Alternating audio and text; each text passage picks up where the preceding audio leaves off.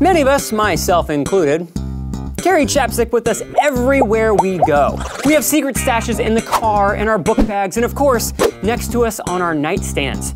So does this mean that we are addicted to chapstick? Chapstick is actually a brand name, much like Kleenex is for tissues.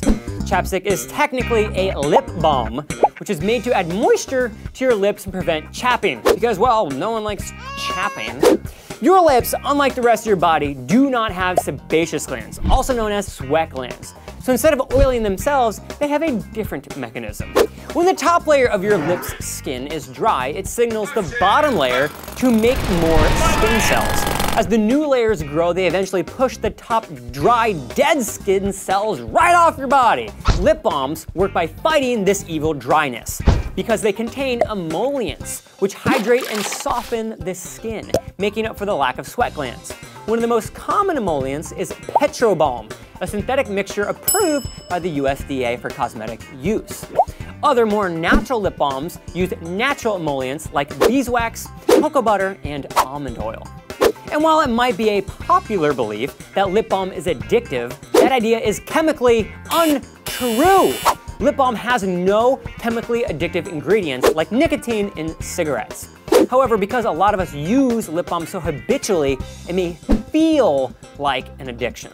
But before we close that door on the lip balm addiction case, there's more to this story.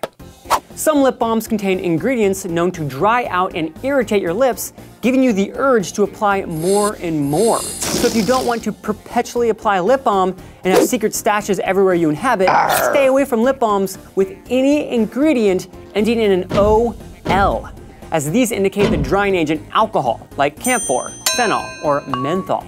So what's the best course of action during the dry and cold months, like winter in Ohio, or dry sunny months, like every month in California? Well, the #1 rule is don't lick your lips. I know it feels like it's virtually impossible, but the saliva is only providing temporary relief and actually removes any of the moisture already present on your lips. Other good tips to keep those smoochers intact is to add a humidifier to your room and buy a lip balm with SPF to protect against the sun's evil UV rays. Do you use lip balm, also known as chapstick, all day long? Do you have secret stashes strategically placed so your daily routine includes plenty of chapsticking? Let me know how you lip balm in the comment section below.